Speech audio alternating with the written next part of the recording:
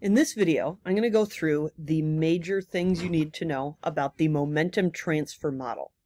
We define momentum as P equals m times v.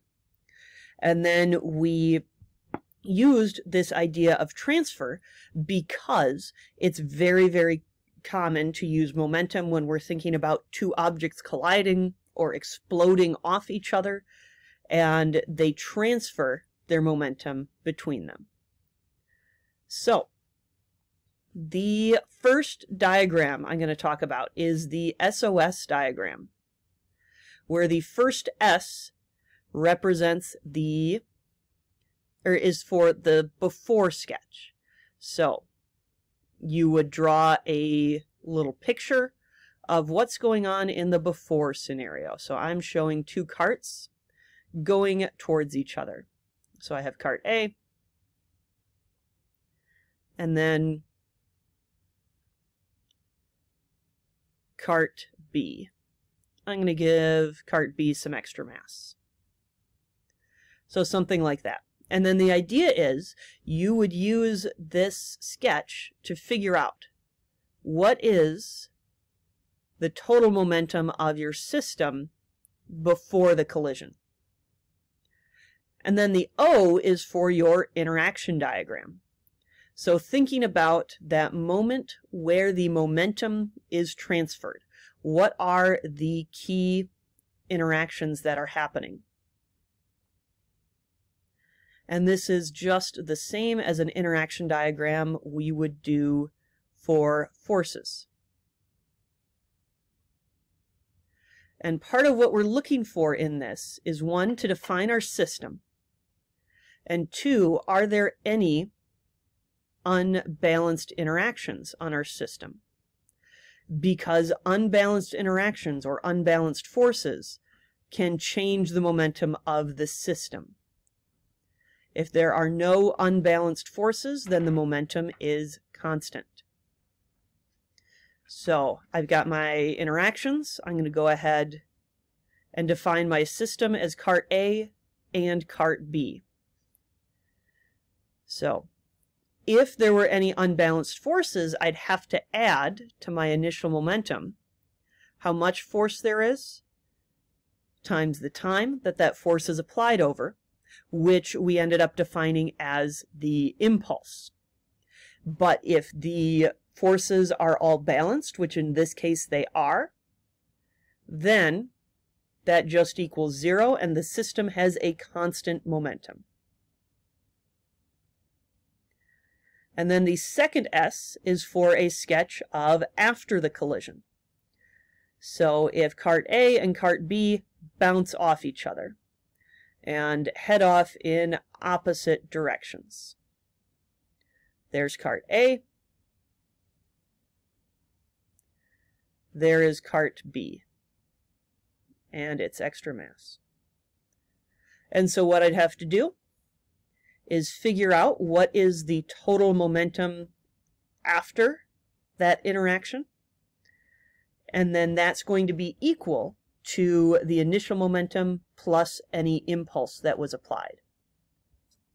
Now, a related diagram that we did just a little bit with, but may be useful to keep in your back pocket, are momentum bar charts.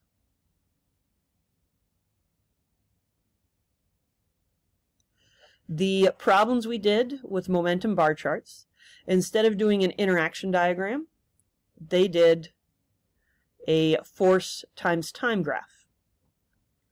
In this case, since there's no unbalanced forces, then it's would just be a squiggle along that horizontal line, or that horizontal axis. Otherwise, you would take the area of the force time graph. But in this case, since the force is 0, that area is 0. And then just like we did before and after sketches, I would do before and after bar charts. Except instead of drawing a picture of the scenario, I'm going to sketch some bar charts to represent that momentum. And what we typically did is we said the vertical axis represents how much momentum there is. The horizontal axis represents how much mass.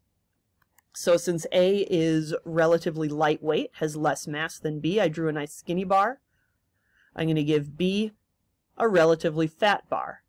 I also, because they're moving in the opposite directions, and because direction matters a lot for momentum, I gave B a negative momentum in the before. And then in the after, I would do something very, very similar.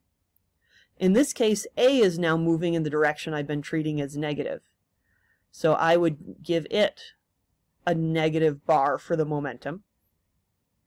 And then I would give B a positive bar, but I would make it wider. So if you're using bar charts, how tall the bar is tells you how fast the object's moving. How wide the bar is tells you how much mass it has. Now with momentum, we also made use of graphs, and we'd often do these based on a single object or based on the center of mass of a system. Now I have the impulse equation up here, where change in momentum is force times time, because we can reason out some key parts of graphs based on this. So whenever you have two variables that you multiply, if I were to sketch a graph where I've got a constant value for the force, and I've got force on the vertical, time on the horizontal, the area of this graph would be force times time. So what that tells me is then if I go to a situation where the force changes, so maybe the graph looks like this, I can replace force times time with the area of this graph. So if I were to find the area of this triangle, it would give me the change in momentum. And I can even annotate this very similar to what we do with velocity versus time graphs. And so I can have force, or that change in force tells me how tall this graph is, the amount of time that passes tells me how wide it is, and then I'd use the area of the triangle. Now if I rearrange this equation a little bit, I can get force is momentum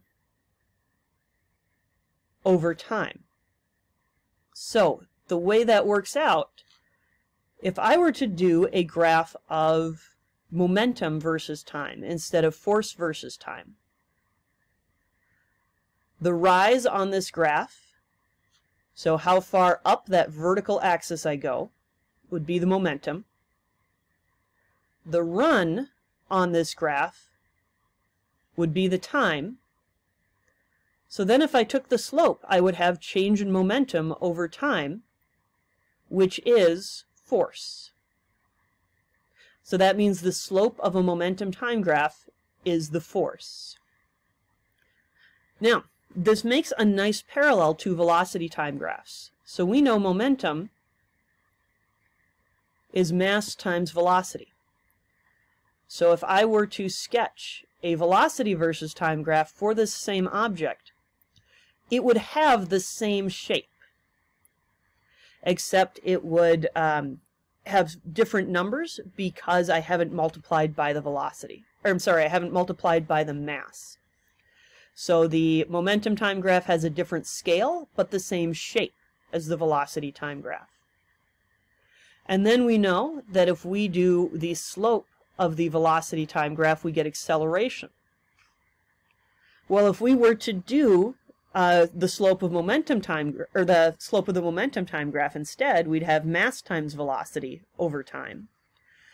And it turns out that force is mass times acceleration.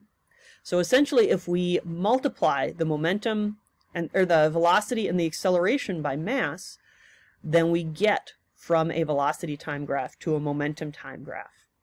And again, this reinforces that idea that if you have balanced forces, you have a constant momentum. So if this net force is 0, your graph has a slope of 0, which means it's a horizontal line, and the momentum is constant.